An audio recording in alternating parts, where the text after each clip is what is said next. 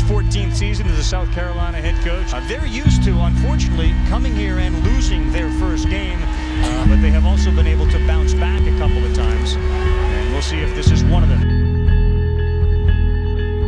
Morales off second, not going anywhere. This one is going to stay in and be fed on the line left. And the Gamecocks are broken through. They're up 2-0.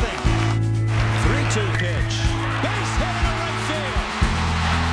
And he scores the tying run for South Carolina. And South Carolina wins. And they're still alive. 2-2 pitches struck him out. A fitting ending to a masterpiece spun by Michael Roth. Now trying to deliver one of the biggest hits in school history. He does. Base hit into center field. It's 3-2, South Carolina. And here's Schultz. He hits a ball down to first. Great stop by Walker. South Carolina wins as the Gamecocks move on to the championship finals.